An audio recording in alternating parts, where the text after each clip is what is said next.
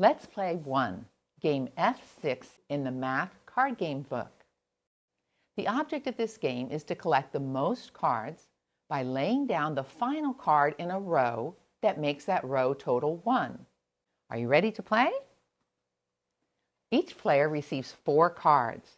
The remaining cards form the stockpile. The first player starts a row by placing any card on the table and choosing a card from the stockpile. The next person decides if they have something to complete that row to make 1, they would play that. If not, they would start a new row. I don't have 1/2, so I'm going to lay 1/3. All right, so she's starting a second row, and it's my turn. I don't have 1/2 or 1/3, so I'm going to put 7/8 in the next row. And again, each time we're going to take 1 card from their stockpile, so we always have 4 in our hand. I have 1/8 that I can add on to your 7/8. All right, that makes 1 whole, so you get to keep those cards. Very good, and take 1 from the stockpile. Olivia, it's your turn. I don't have 1/2 or 1/3, so I'm starting another row. Very good. All right, and I have 1/2, so I'm going to lay it with Sophia's half, and I'm going to make 1 whole. very nice.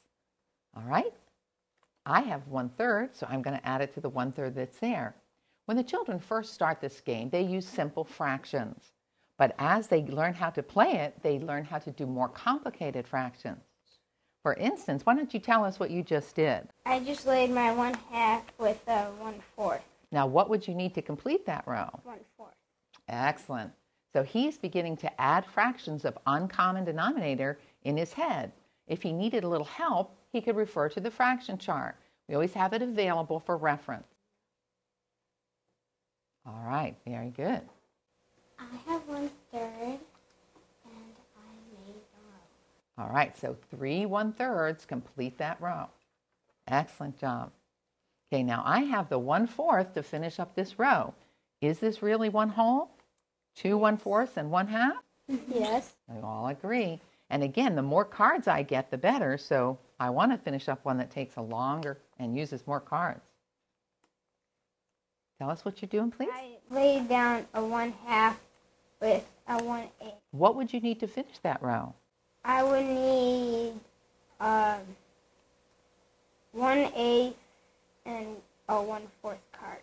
All right, you could do it that way. Is there another way he could do it? Besides 1/8 and 1/4?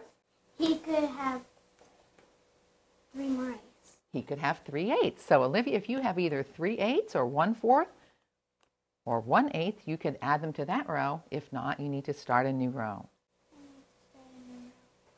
All right, and what are you putting down? 1/5. The game is over when all possible cards have been played. Some rows will not be completed at the end of the game.